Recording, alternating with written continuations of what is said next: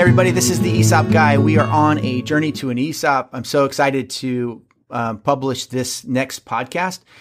This topic today is in the category of ESOP Experience. So actually interviewing a client who went through the whole ESOP process. I think it's really valuable for people to understand like what the companies think, what the shareholders think as they go through the process. So that's what we're going to do today. If you have questions about ESOPs, go to our website at journeytoanesop.com. And if you like the podcast, please rate and review it on Apple or whatever media that you're using. And so with all of that, we appreciate you joining the podcast, listening today. If it is your first time, thank you guys for joining, and we will get rolling. So today we're going to interview Mark Stevens. He is the chairman of the board of a company out of Atlanta called Georgia Spa. And Mark had gone through his transaction just recently, but I wanted to say thank you so much for joining today, Mark.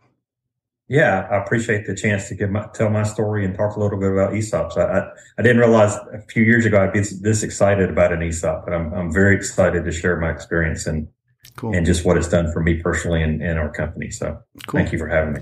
All right. Well, as we get started, Mark, it will be helpful for everybody to know what is your favorite movie and why as part of our normal icebreaker.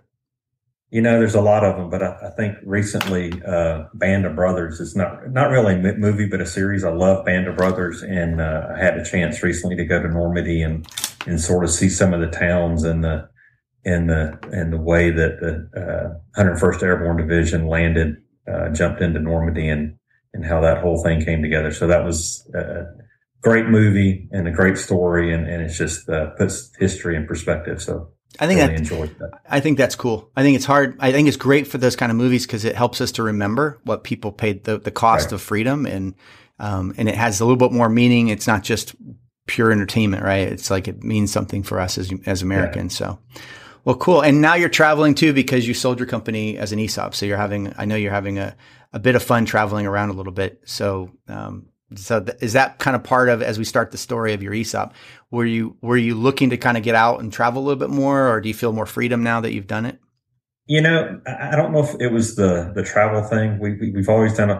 Myself and my wife have done a lot of traveling over the years, but that's definitely a benefit of it. But I think I was just looking for a great way to transition the company and not waiting till I was in my 60s or 70s to try to either look for an exit strategy out of the company. And I think this was the right time, the right place, and it gave us the opportunity to do some other things. And I'm not totally disconnected with the company, so I'm still the chairman, and that gives me a chance to keep my finger in the pie a little bit, but I don't have to be there day to day, and I don't have to do the things that I was doing before. And it gives me the peace of mind that I know what's coming over the next 7 to 10 years. I know where I'm at and what my retirement looks like, and I think that's valuable for any business owner. So yeah. Kind of a freedom.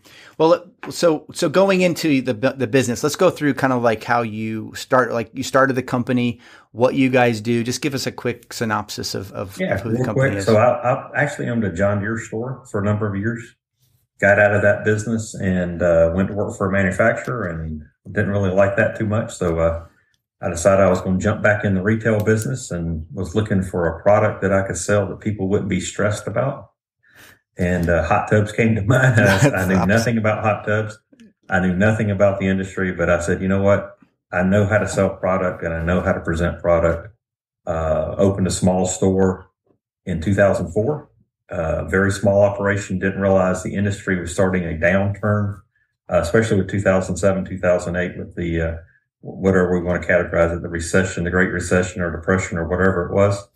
But we were so small and had no debt that we just continued to grow, and we continued to take other people's pieces of the pie and grew it into 6-store multi-million-dollar business that now service retail.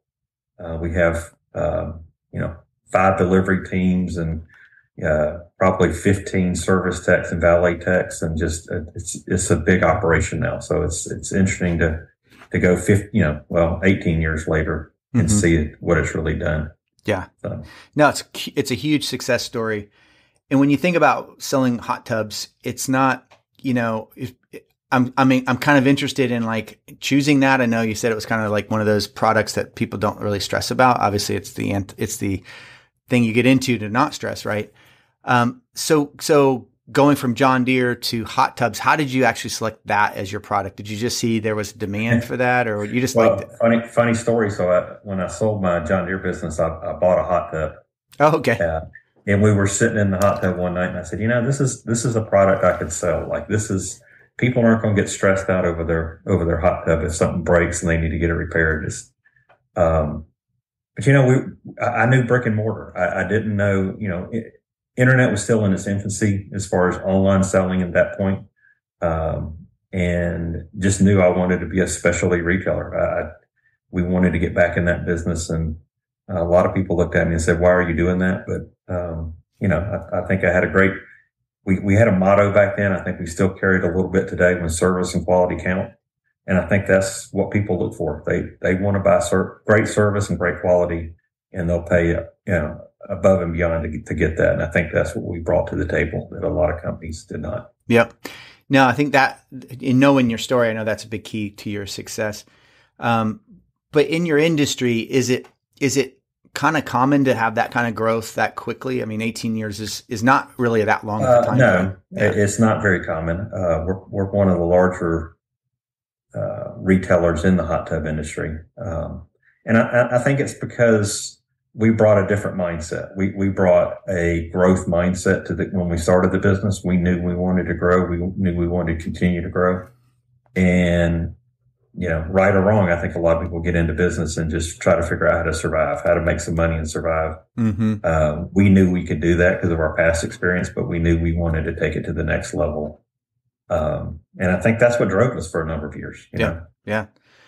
So in thinking about that part of the company, when did the ESOP come to mind first for you? I mean, how many years ago was it you thought, hey, that would be a good way to go? It's probably been, Phil, probably three years ago, okay. Maybe a little bit longer.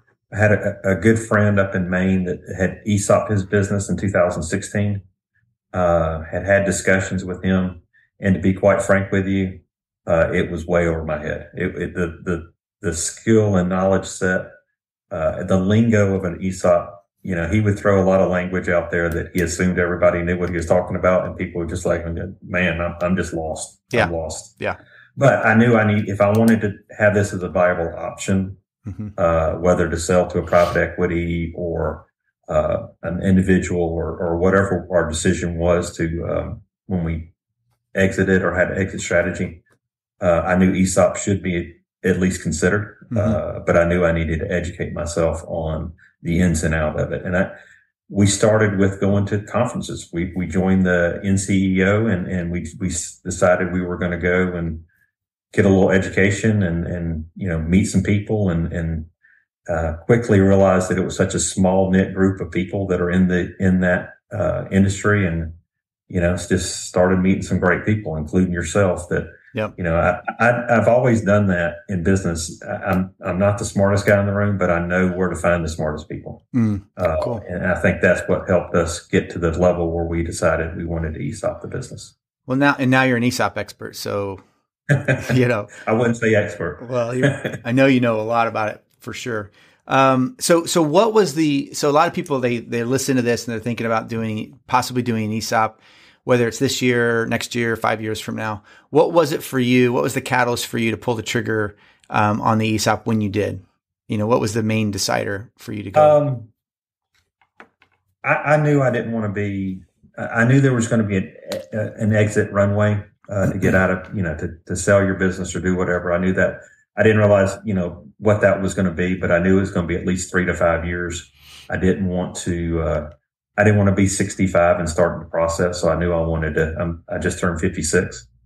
Sure. And I wanted to, have a plan for the next 10 years. Now, when we got into the ESOP process, I realized, hey, maybe we go ahead and do it now and then we, see where it takes us. But, I don't think there was one thing. There was a lot of change in the industry, mm-hmm. in our industry. Some private equity and some public companies had jumped into the to the acquisition process in our industry, which had never happened to the level that it happened probably in 2020, 2019, 2020. And I think that started me thinking that if I'm going to do something, I need to start thinking about it quicker rather than later. So, yeah. And quite honestly, when I was afraid, the ESOP process had scared me because I didn't understand it. And Sure.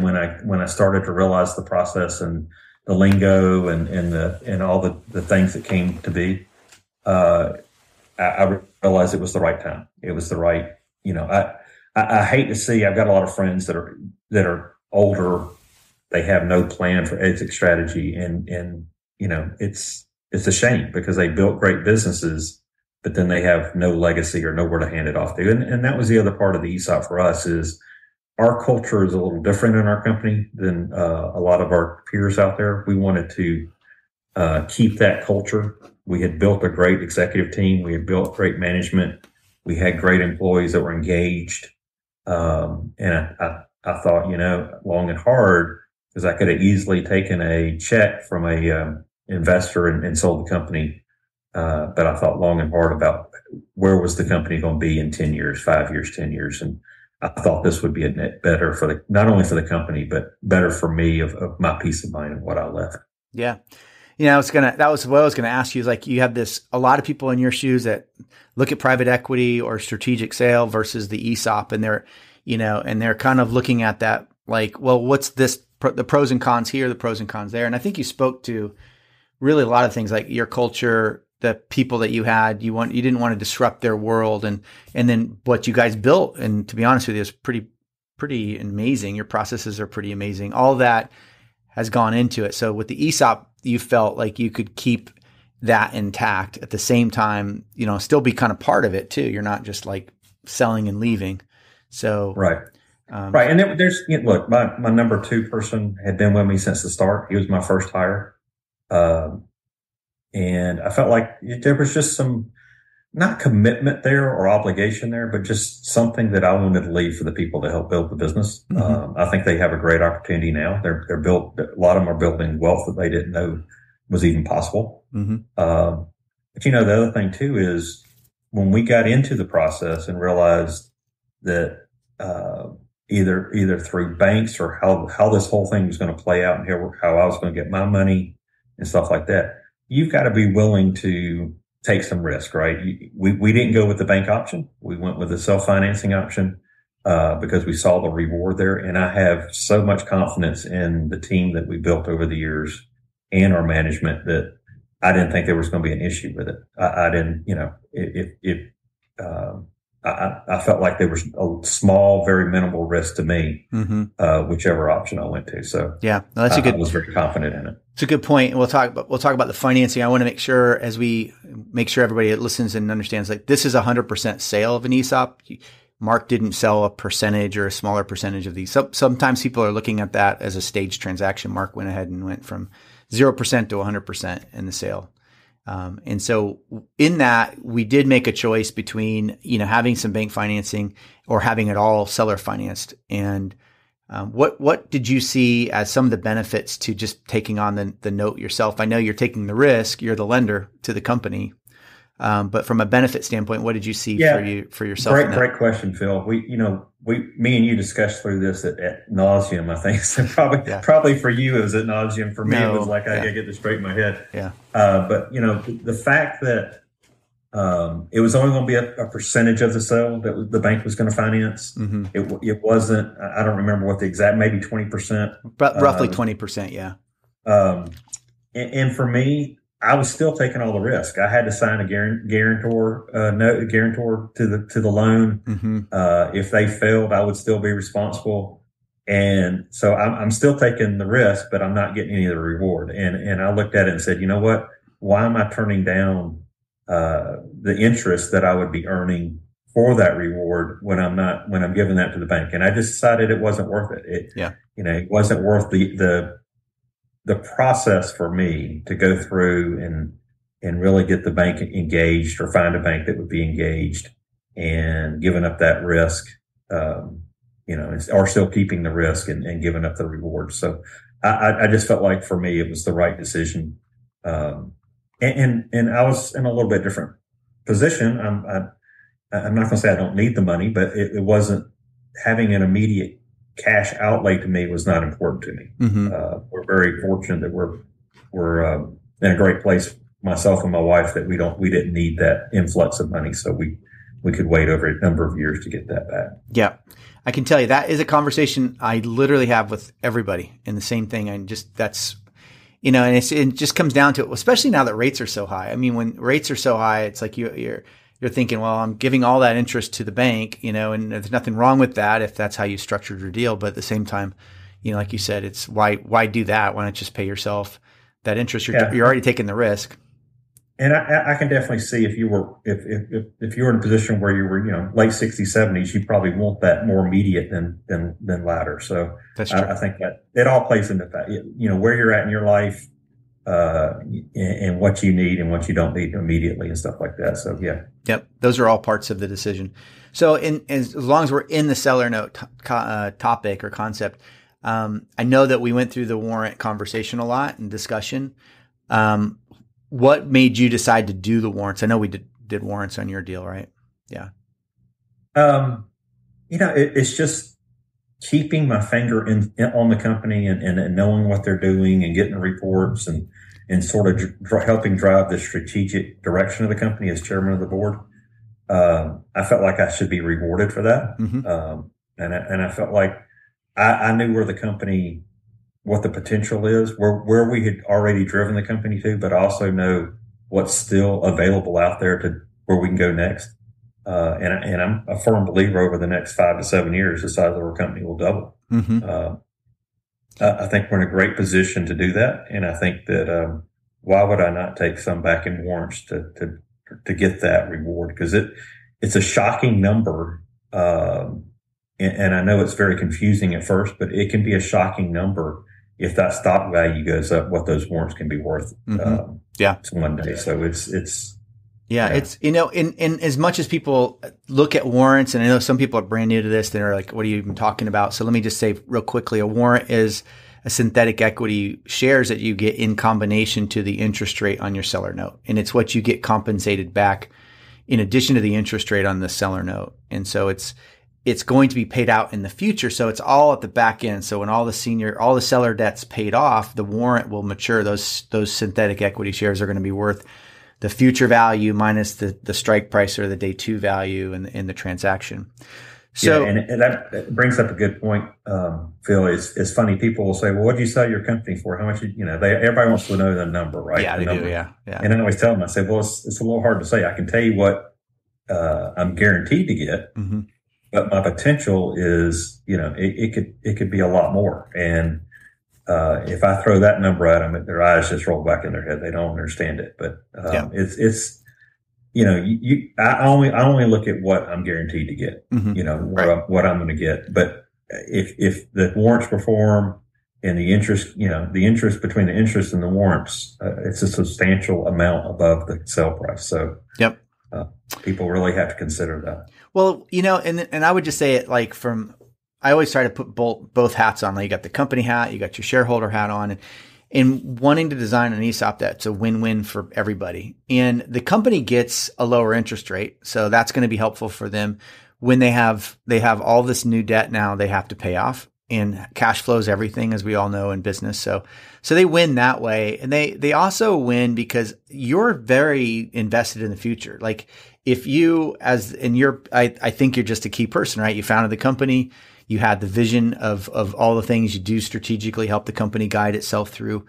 So now you're really, really incented for the company to do well in the future. So that helps them too. And what we all care about in your company, as far as your employees go, is the future share price. So they win. The employees will win with a warrant as well, even though the numbers might be, hey, that they have to pay you out on that one as well as all the other portions of it. At the end of the day, they're going to be worth more too. And that's the conceptual part of like, hey, they are really kind of successful if everybody's in line for them. I think people that don't choose warrants are just not wanting to deal with the future value of it or the future risk of that. And they just want to make it super simple. Nothing wrong with that. But I think for your situation, they were perfect in terms of building a good win-win deal for everybody involved. Yeah, and I think the opportunity to help them grow the EBITDA and the stock price over the next 5 to 7, 10 years is, I mean, that's what we want to do anyway, right? We want to get everybody rewarded that should have been rewarded at some time in this cell, and that's how they get rewarded, by growing the company and this return on their stocks and all the other stuff that comes along with it. I think, why would I not want to be involved in that? No, I know it's great, and you're great. It's a great way for me, but it's also a great way to stay engaged. And I didn't want to walk completely away like I could have done by private equity sale, but I wanted to stay engaged and at least help drive the company. And I think I've done that. So no, that's great. So kind of along the warrant conversation, other things that people will decide on are SAR shares, and the SARs stand for stock appreciation rights. They're part of building a management incentive plan that's really important for any ESOP that has key people. Now, you guys have a good number of key people that you guys have as part of your team that were there before, that are now there now, and then are of course going to be there in the future. My big question is looking at the SAR plan. What was going on in your mind when we went through that conversation of like, who do you want to use SARs, and where did you feel like there was value for the company itself? Because that's more of a company planning aspect than it is a shareholder. Yeah, great question. I talked a little bit about building the management team over the last few years, but I started working with a management coach about 5 years ago, and the whole reason for working with the management coach was, what can we take off my plate to be an absentee owner? It was never about selling the company. It was never about ESOP in the company. It was just, hey, if I want to go spend a month in Florida, how do I do that? How do I get to the point where I can do that? So we started working on it piece by piece. Who do we need to put in place? How do we need to get them trained? What kind of person are we looking over the last 5 years, we were able to put together a pretty knowledgeable and very good management team, executive team. And even down to some of the supervisors, like the service supervisor and quality control manager, and these other key people that we thought we needed. But having said that, I wanted to make sure when we did decide on the ESOP, how were we going to keep these people either engaged, part of the company, because I knew long-term success of the company was going to be key to keep these people in the company. And I think our average tenure for that team is almost 7 years is our average tenure. When we put our final piece together the beginning of this year, was the CFO. I'd always done that function in the past. We put that key person in, started getting him up to speed.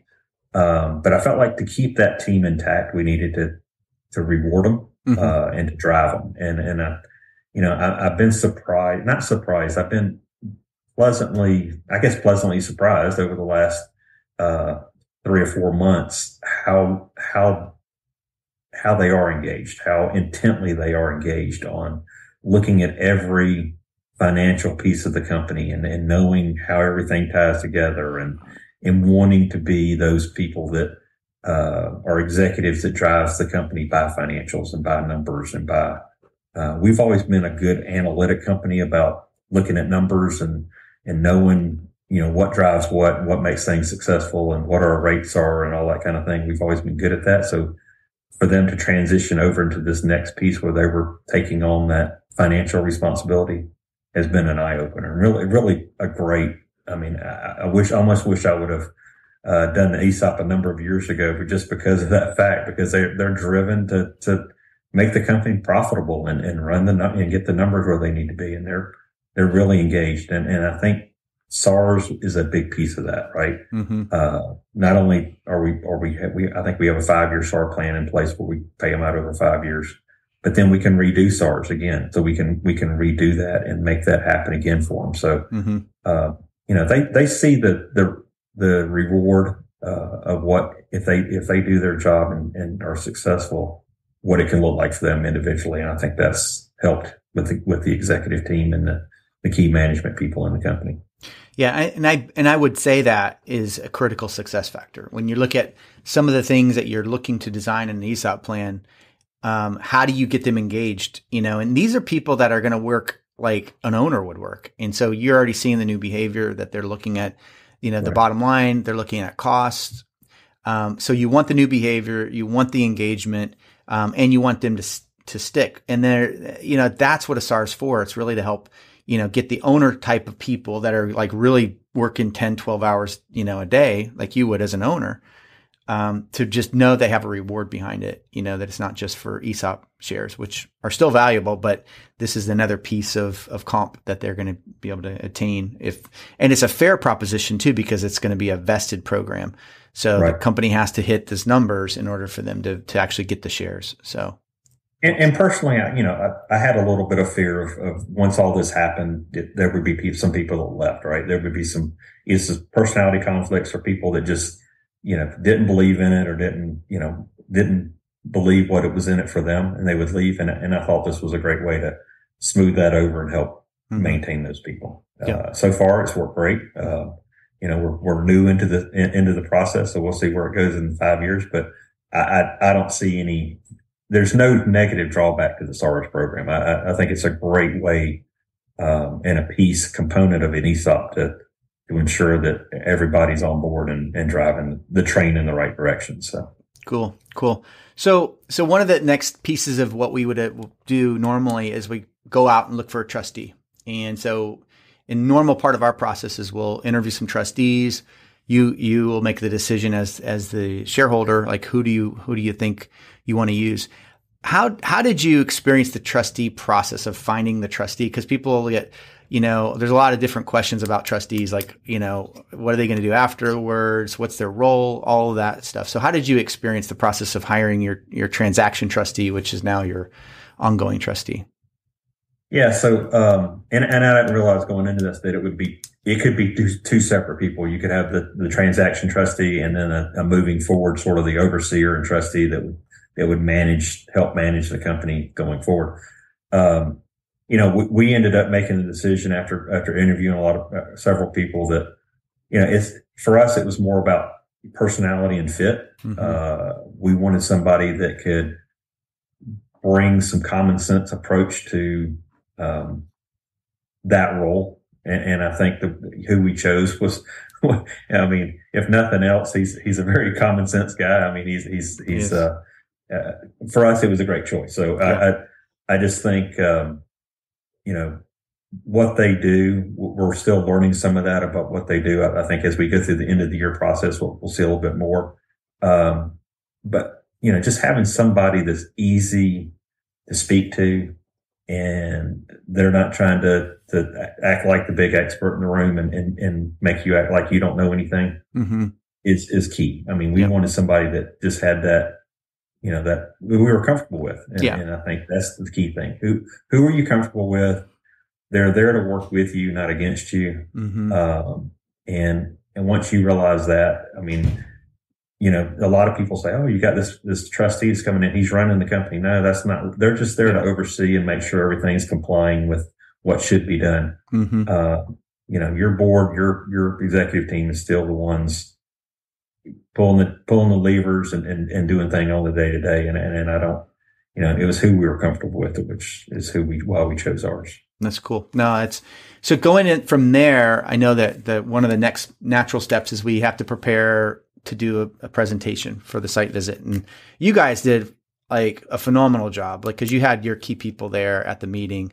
What sort of, did you have anxiety to that? Like when we were working through that step of the process? Cause we're going to have, in this moment, we're going to have the trustee that we just hired, the valuation firm that we just hired come in, and really like go through like who you guys are as a company. And the goal of that is to really help them understand what you do, who does it. So did you have any anxiety with that, or how did that go for you guys? I wouldn't say anxiety. I was very comfortable through the whole process. And I think I'm a pretty type A personality that wants to make sure everything, the agenda items are all complied with and we're on time and we're all, but I think, for us, the process was, we had done these type of things before because we belong to several groups where we share numbers and we're not afraid to speak about, what we do and how we do it and what our numbers are and all these things. So I think for the executive team, it was a little bit of a learning process just because, we were very quick to get our marketing. We've got a 2-person marketing team. We got them involved. We sort of standardized everything. We sort of, made sure the presentations were the same. And then, it's just a matter of what content did the valuation company, the trustee, yourself, what did everybody want to see? What was important to them? Mm-hmm. And having, I think you got to start from the basics. You got to explain the industry a little bit. You got to explain your business a little bit, and then you got to dive into the numbers. And we practiced a couple of times. We ran through it a couple of times just to make sure everybody was comfortable. Not everybody's a great presenter or speaker when they get up in front of people, so we walked through that a little bit. But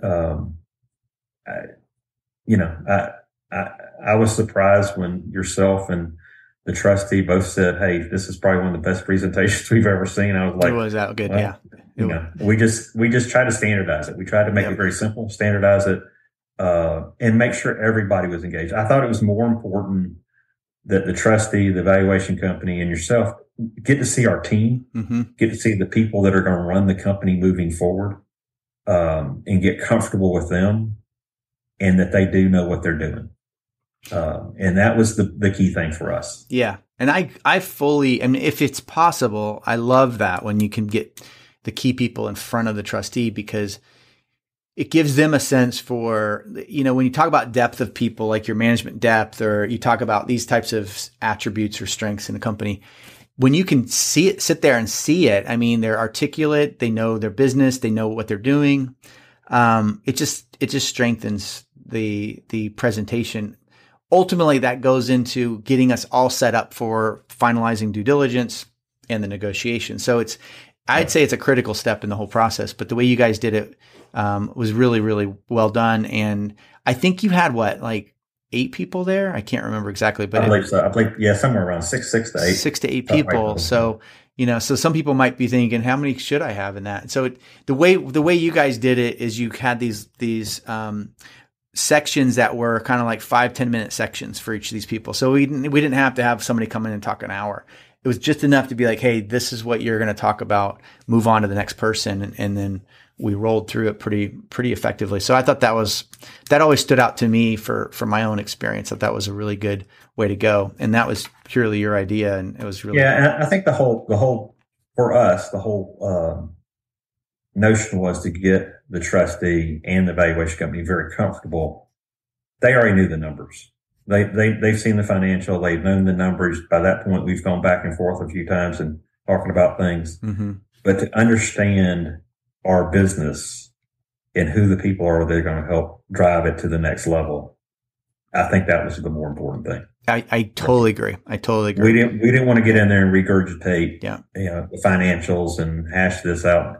No, it was none of that. It was just, why are we successful? Mm-hmm. What makes us successful over some of the other companies out there that sell hot tubs? Yeah. So I think that was the more important thing. And I know this is a question that I get from people all the time. And as we go through these things, what point did you let your key people know that that you were thinking about doing an ESOP? So my number 2, he was very early in the process. Matter of fact, he went to some of the conferences with me just to get his familiarization with it. And he was a very big proponent of mm-hmm. an ESOP. Obviously, he didn't want to see some private equity or some other public company come in. Yeah. Because that's a tough road. Do they get rid of management? Who do they get? What's the whole look for? So he was a big proponent of going the ESOP route. And then probably, let's say me and you started working together in basically July. Yep, of last year. We started working on a timeline of when we want to do it. And I think in January, February, we brought the rest of the executive team in for a close at the end of April, mm-hmm. beginning of May. So, probably about 3 to 4 months before the process, we started bringing some executive team members in to let them know what was happening. Mm-hmm. There was some suspicion there anywhere. I know they all thought we were going to sell to a public company that was out there buying some companies up. Yeah.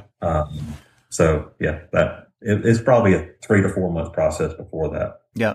But to keep that close knit and a close knit group, And that was just our approach. I've heard of other companies that told everybody when they first started doing it. But what I didn't want to do is go through the process, it not work or it not succeed. And then we have to go another route. And then everybody doesn't understand all the nuances. I totally agree. Yeah. I agree with that. Cause it's like, I would hate to create an expectation that everybody's thinking something and then you pull and jive over here and do something completely different. So you just want to keep that opening. Like, cause sometimes you just don't know. I tell people, you got to prove it out. Like, is it really going to work? Because there's some things that you just don't know yet, when you get into it, but your key people, I think that was essential to get them involved when you did. So we finished all the due diligence, then we started negotiation. When, and this is something that I'm just talking to some people about this week, actually. It's such an interesting way that negotiation happens because we make an offer, then they make a counter offer, the trustee does. So, and then we make another counter offer. So there's this back and forth. When we started that process, I know I kind of set you up to kind of like let you know what was going to happen, but were you surprised by any of that, or did you expect something different? Or no, I think me and you had probably talked about it enough that I was very comfortable with it. I knew that just like any negotiation, we're going to start at a number, they're going to start at a number, but that's not our. I'm not going to say that's not our real number. That's our. We'd love to have number, but we. You come to some kind of agreement somewhere there in the middle with some terms and conditions, and I didn't find anything surprising at all. I thought it was right on target. I think when me and you first started the whole process over a year ago, you would ask me what my number was, and I remember my response to you was, "I don't have a number. Let's let the numbers prove out what the number is going to be." Yep, that's great. And that's, I think. For me, that was, I wasn't going to be unrealistic. If the number said we were going to get X, then we were going to try to get X. But if the number said we were going to get more than X, then we were going to try to get more than X. And I didn't want to come into it with a preconceived notion that I had to have this amount to do this. Because I can't look, when you get ready to sell your business or ESOP your business or do whatever your numbers are your numbers. You can't go in at that point and change your numbers just to make, your retirement number look better. So, I was very, okay with all of that. So I think that's a very healthy mindset. And I can tell you, it's not always the case in the sense, and I think it's a good point to think about people thinking about this specific situation. Like, what am I going to sell it for if it goes ESOP? I've had a couple conversations over the last 2 weeks with some different companies, but if you can justify, for instance, if I can justify a higher market approach value and the cash flow doesn't really support it, but the multiples in the market are pushing up higher numbers, I still got to go back and I have to be able to make the cash flow work. I have to make sure that the forecast cash flow doesn't put anybody in jeopardy. And I know, like in your deal, we did a lot of that in the very beginning. And then we even went back at the end and said, you know what, we'll stretch out your seller note a little bit longer just to have a little more wiggle room for payments. And you can always pay that quicker. But I think there's definitely a combination of two pieces fitting together. The valuation number has to fit with what cash flow is available. And that's why I really prefer discounted cash flow to anything, just because it's going to be more indicative of the value that connects with cash flow. Right. So, and I think, Phil, we went into it and sort of, we're going to let the numbers tell us what the number was and negotiate to that. But the other part of that is too, it's two hats I wear now. As a seller, I wear a hat, and I want to, obviously you want to try to get as much as you can. Yeah. But then as, the chairman of the board and driving the company, you want it to be, fiduciary responsibility of what the company does. So it's sort of that trade-off, and we talk about, look, we got this number, but now we're going to get interest. Now we're going to get warrants. And, do we pay off the loan earlier? We're not going to get as much interest, but it's better for the company. And you don't want to put the company in such a stress, that it's you don't want to put it up under any stress that it's struggling every year to pay its debts back. And I think, we looked at it 10 different ways and we didn't ever see that as a problem. So I think you got to be realistic. You can't say, hey, I'm going to sell the company for this number. And then the company, the company's under a stress load for the next 10 years and can't afford to do anything. Yep. It can't afford to grow. It can't afford to, it's just struggling to pay its bills. So yep. we want to make sure that was not the case in our instance. I just think that's good. That's good planning because everybody sleeps at night and, and it's going to work. And one of the reasons it works so well is you guys are an S Corp. You stayed an S Corp. You're a tax-free entity now, which is just one of the things that people think about. And when you actually see that come together now in 23, you guys the company doesn't pay any income tax, and it can divert that money, that cash flow back to paying your note down. So I think that's one of the reasons ESOPs are so much more successful when compared to other types of avenues. So we got through the negotiation. You were fine. And then the closing was anything about the ESOP closing that stood out to you, just as, put a bunch of documents together, basically is a bunch of documents would be an understatement. It was a lot of documents. Yeah. No, I think we had a good plan going into it. We got documents early. We reviewed them. We had some changes. We had some corrections. I had two other people involved. My number two by then had a portion of the company that he benefited from the sale from. And then my wife was the other, we're 50-50 holders. So we all had to, I think I probably baby stepped them through that process because I wanted to make sure they understood everything, every document they were getting, everything they were signing, everything. So all three of us, could sign the documents and it wasn't a problem. We actually had a couple of meetings before the closing just to do that thing. I would send them the documents, have them read them, review them, and then come with questions and we'd talk our way through. I think there was a couple of times, Phil, we brought you into the conversation to answer some questions.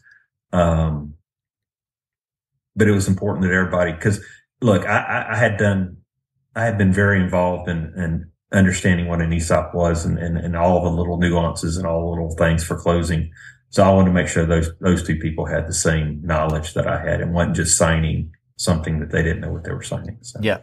Which is really responsible. Honestly, I know that sometimes people get intimidated by documents because they're written by attorneys and there's 15 million pages and all that.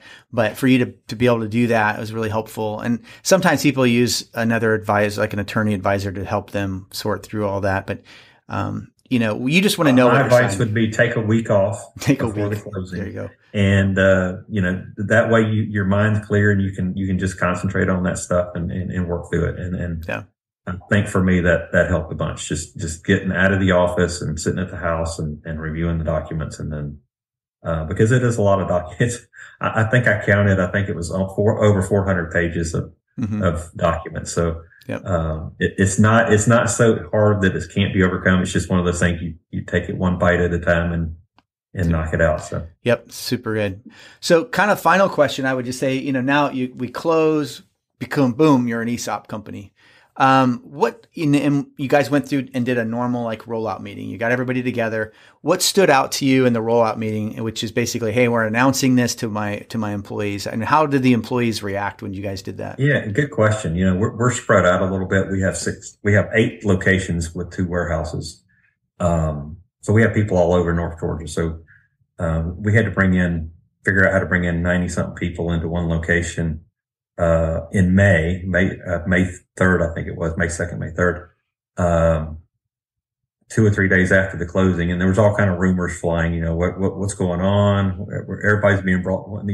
This never happens, right? We always have company day where we bring people up and do things, but we disguised it a little bit as a charitable event. We want to do a big charity thing, luncheon, a little appreciation luncheon charity event. So we brought everybody in and did that. And basically we had put together a board of people, including some experts from your office and other people that had come in to help us answer questions, right? Because we knew we were going to have a town hall meeting after we made the announcement. We knew we were going to get a lot of questions, and we were not the experts in the field to answer some of these questions. And we didn't want to give out bad information, right? We wanted to give out the correct information. Even though right after the closing, there's some details that are still foggy, I would say, because you just got to firm up some stuff after the close. That usually takes about 30 days, 4 to 6 weeks to finalize some stuff. That's normal. Yep. You're not going to have some of your final stuff's not going to be right there because you got to base it on the numbers that run through the closing so that you can't close a month and do the closing within a day. So, the rollout went great. We had a great announcement. I think everybody thought I was going to, bring a company up that had just bought the company, and it scared everybody. But the reaction was great. The engagement was great at that point. And then after everything was done, we had lunch, and then did a big bike build. Had everybody in a bike build for a big charity here in town. So, oh, cool! It was a great day. I mean, it was all tied together. We had, we had some experts that had done this before, and relied on them and leaned on them a little bit to tell us some things that would work and not work. And and we're about to do our first evaluation or earnings report to the employees. So that'll be a good exercise, and we're going to see how engaged they are with that. So they're actually doing that on the company outing.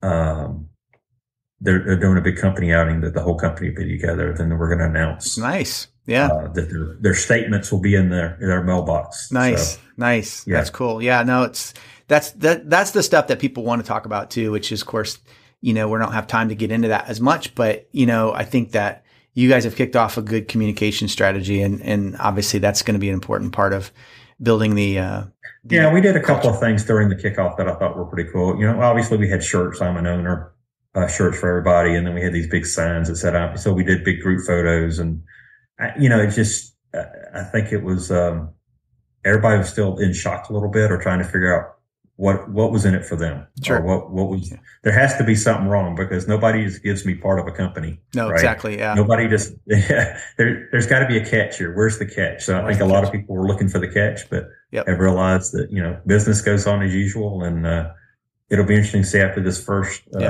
or the statement of what their stock is worth, and see where that goes from there. Yeah, they probably all just start Googling ESOP, like what's an ESOP kind of thing. And, right. That's kind of normal, but I love that. I mean, that is, I would just say that the communication strategy is so important that you just don't have a rollout meeting. There needs to be things like you're doing, like the sharing. Yeah. And we've, like I said, we have a small marketing department. So we've gotten them involved with our monthly newsletter and all the stuff internally that we do. We've made sure ESOP is now a piece of everything we do. Every communication, everything is, we talk about it. We talk about ownership. We talk about what ownership is, and we're starting to see a little bit of people understanding that what they do and how they spend money and what, how they do things unofficially affects the whole company. I think we're starting to see a little bit of that more and more. So it's very interesting. It's cool. Dynamic. That's very interesting. Well, thank you so much for answering all that. That was really, really helpful. I know that people in the country are going to listen to this, and they're going to be like, oh, and they're maybe a retailer. So that's one of the reasons I wanted to interview you, because you had that. A lot of these businesses are construction or architectural firms, so being a retailer isn't as common as being in an employee-owned company. So it's kind of cool for that. So I really appreciate you being on the podcast today. Well, Phil, I appreciate you having me, and anytime I can help you or anybody else in the ESOP is thinking about it, I'm there and available. So I would finally plug like Georgia Spa. If you're in Northern Georgia and you need a hot tub, you know where to get one, because it's an employee-owned company. So maybe you get like a hot tub sale out of this. Who knows? There you go. Yeah. I appreciate it. Cool. All right. Well, for everybody else, thank you for listening today, and we will see you on this next step on your journey to an ESOP.